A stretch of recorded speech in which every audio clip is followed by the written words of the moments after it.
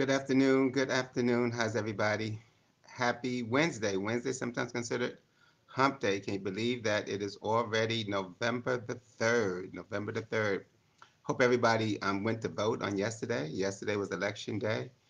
We want to congratulate the mayor-elect, Eric Adams. A little disappointed as to what happened there in Virginia, but I hope that in as much as the Republicans won, that maybe they will not continue to foster this whole idea of the fact that there was fraud in the last election. Because a fair election and for things to be counted properly is the core of our democracy, and it is good for everybody, whether you're Republican or Democrat. You just need to make sure that if you win, you win. If you lose, you lose. And that's just the American way, and it is the right way. Anyway, thank you so much for being on today. Um, I want you to remember that tonight is World Day of Prayer, so please join us for our World Day of Prayer. The whole world is in convulsion and a perilous time. We're in the midst of a global pandemic. There are financial challenges that are facing world markets all over the place. There are distribution issues in terms of getting goods and services to people. There's just so much to be done. But we know that our God has the whole world in his hands. So please consider joining us tonight. The prompts for World Day of Prayer is the same as our Bible study. And then next week, of course, we will get back to our regular Bible study. Also, please join us on Sunday for worship as we come to praise and worship our Lord and Savior Jesus Christ. In the afternoon at 2 o'clock, the ushers will have their annual sermon. I do solicit your prayers. As you know, I lost my other father, the Reverend Dr. Melvin Gurton. Those services will be on Sunday. They will have a musical celebrating his life, and on Monday will be the service. I've been invited to preach that service. I solicit your prayers. I need God's strength and your prayers. What a wonderful spirit and model of a pastor Dr. Gurton was, and what a wonderful surrogate father he was to me, as he was to so many people. So pray for me. I'll be leaving immediately after the Usher's annual sermon to go to Indianapolis. Then let's pray for one another. I ask that you would pray for Sister Carolyn Ford. I ask your prayers for Sister Shirley Branch. I ask your prayers for Sister Frances Randolph. And also pray for our meeting. We have a board meeting on tomorrow at 7 o'clock. I hope that our board members will be here as I will give a state of the church as it relates to where we are at this moment. All right. Thank you so much. Oh, also, remember to meet us on Saturday in the park as we will have our Walk for Christ, Seal Them on the Move. We canceled last week because of inclement weather. We will do our walk run this week. We're asking $5 a mile. So please consider making a contribution if you can. If you don't have $5, hey, just join us anyway. If you can give more, that's fine because the expenses of the church continue, as you already know. All right. Um, Yesterday, I was talking with you out of 2 Timothy chapter 3. I think we pretty much got through chapter 3, but I want to continue. Um, and I think where I want to start, which is a bit of a repeat of some of what I did yesterday, I want to start at 2 Timothy chapter 3 at verse 10. And we're going to complete this. Um, we're going to do verses 10 through 17. And then on tomorrow, we'll look at 2 Timothy chapter 4. All right, this is Paul's final letter to his son Timothy, where he gives him instructions and encouragement as to how things ought to go in the church. This letter is written in the first century, somewhere around about 60, 70 AD. But it's amazing that it speaks as poignantly today to us in this time as it did when the apostle wrote it. Yesterday, we certainly got through verses 1 through 9. Let me pick up at verse 10 of 2 Timothy chapter 3. He says, "You, however, know all about my teachings, my way of life, my purpose, faith, patience, love, endurance, persecutions, sufferings.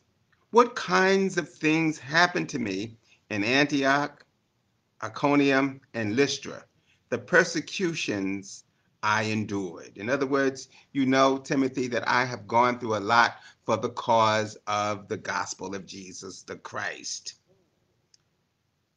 He says, yet the Lord rescued me from all of them. I don't care what you're going through, our God is able to take care of you. We sang on Sunday, be not dismayed, whatever betide. God will take care of you through every day along the way. God will take care of you. In fact, everyone who wants to live a godly life in Jesus Christ will be persecuted, while evildoers and impostors will go from bad to worse, deceiving and being deceived. In other words, he says that, evildoers will pretend to be who they're not. And not only are they bad, but they'll go from bad to worse. And they will deceive you. But in deceiving you, they themselves are also deceived. But, verse 14, as for you, continue in what you have learned and have become convinced of, because you know those from whom you learned it. Hold on to the teachings of Christ. Hold on to the teachings of the church. Hold on to the teachings of godly parents, because this is true and this will endure. And he says to Timothy, you know what you've learned, you know who you learned it from, and how from infancy you have known the Holy Scriptures, which are able to make you wise for salvation through Jesus Christ. Continue to study God's Word, knowing that His Word will be a lamp unto your feet and a light unto your pathway. It will make you wise. I close now. Understand this, which is why we must study God's Word. All Scripture, not just some Scripture, he says to Timothy, but all Scripture is God breathed and is useful for teaching, for rebuking, for correction, and for training in righteousness, so that the servant of God may be thoroughly equipped for every good work. If you're going to teach this word, then you need to study the scripture. You need to know that it's God breathed and that this word is useful.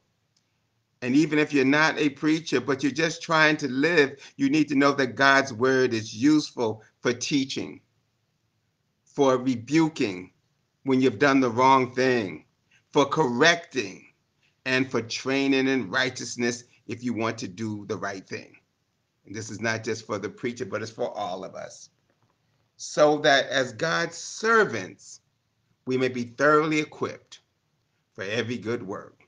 For he, Paul writes to the church at Philippi, Philippians chapter 1, verse 6, for he that's begun a good work in you will perform it even until the day of Jesus Christ. The word of God for the people of God. Thanks be to God. On tomorrow, we'll look at 2 Timothy chapter 4.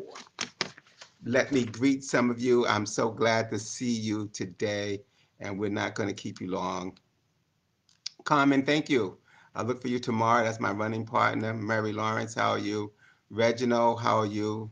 Valerie, thank you. Sister Ramsey, how are you? Good to see all of you. Mary Joseph, praying for you. Thank you, Leroy. How are you? Carmen, as I said already.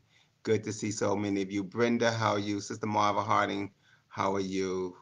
Good, thank you. Joan, how are you? You still here? Monica Stewart, Shirley Millard, thank you. Angela, how are you? Brenda Allen, thank you. Thank all of you for joining us today. Remember to join us tonight for our Bible study, all right? Our World Day of Prayer, as the whole world is in need of prayer. Pray for me, I'm going to pray for you. And we know, Paul says in Romans 8:28, and we know that all things work together for good to those who love God and are called according to his purpose. It may not be good while it's working, but God will work it together for our good. How are you, Deacon Newman? Thank you from First Baptist. Thank you for joining in. Good to see you. Oh, you're in Georgia. Okay, Joan, you're in Georgia. Okay, wonderful. Let's go to the Lord in prayer. Dear God, for this time together, we give you thanks. We thank you for your word that's so pregnant with truth and power that gives birth as we yet try to understand it. Pray, oh God, you bless each person under the sound of my voice. You know every need, every concern, every problem that we have. We bring to you Dr. Melvin Gurdon's family, that you will encourage them at this moment, that you make real the words of the psalmist, that weeping may endure for a night, but joy will come in the morning, and that you will wipe away all tears from our eyes. Pray for those that are sick. Remember today, Sister Shirley Branch. We remember Sister Carolyn Ford. Remember Sister Randolph. Those that are sick, and send to the church and say, pray for me. We still know you got more healing in the hem of your garment than all the hospitals in all the world. Pray for this place called Salem, that we may ever be a light in this community, pointing men and women and boys and girls to the one who is the light of the world. And now, oh God, we pray that you'll continue to give us strength. Help us not to get weary and well doing. For the race is not given to the swift, nor the battle to the strong, but to those who endure to the end. This is our prayer. In Jesus' name, amen. Well, God bless you. I'll look to see you tonight, and I'll look to see you tomorrow. Let's receive the benediction. And now may the Lord bless you and keep you. May the Lord make his face to shine upon you and be gracious to you. May the Lord lift up the light of his countenance. May he grant you his peace and his love, and you're going in and you're going out, and you're down sitting and you're uprising, till we shall stand in his presence through Jesus the Christ, to whom be glory, majesty, dominion, and power, both now and forever.